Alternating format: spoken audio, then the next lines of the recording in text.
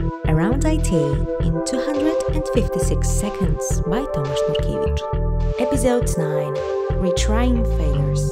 I find it quite fascinating how many failures in complex systems could be avoided if we simply tried again.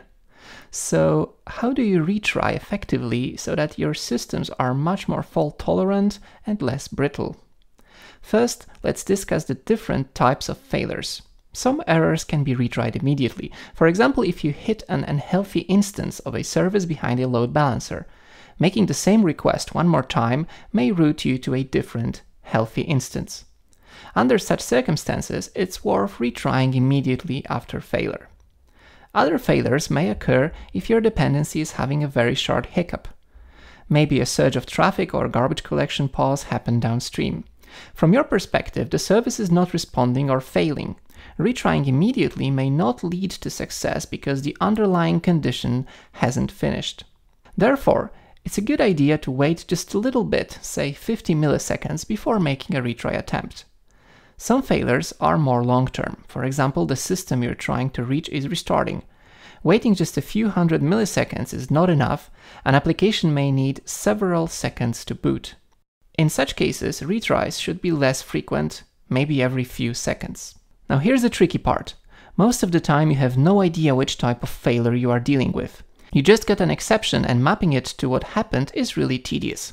In other words, you have no idea whether retrying immediately is the right thing to do, or maybe short or long delays between retries are appropriate. So you must guess or adapt to sound more scientific. Unless you are 100% sure what kind of failure you are dealing with, use the following algorithm. The first retry is almost instantaneous, just in case the failure was temporary or short-lived. The next attempt is after some delay, say 50 milliseconds. Chances are the problem will fix itself right away. Subsequent retries should have delays growing by a factor of, let's say, 2. So 50 milliseconds, then 100 milliseconds, 200, 400, etc. This is called exponential backoff. Why should the delays between retries grow? After all, maybe our dependency is now healthy, but we keep waiting several seconds for next attempt. It's tempting to keep retrying very frequently. This, however, has some drawbacks. First of all, you are generating lots of network traffic and waste precious CPU resources on both ends. But more importantly, imagine your dependency just received a lot of requests and responds slower. The service actually works just fine, but failed to deliver response in certain time. You might encounter a failure due to timeout, so you retry. However, each retry is another request that floods your dependency. Retrying frequently only makes the situation worse. Instead, if your retries are less and less frequent over time, you give your dependency some time to heal. Last but not least, there's an interesting phenomena that may occur when multiple systems are observing failure in one component, for example a database.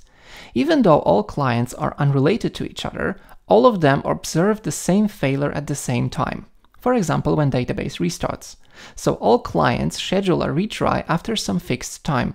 At this point, there are no requests at all and the database boots up. However, retry happens independently in all systems at the same time.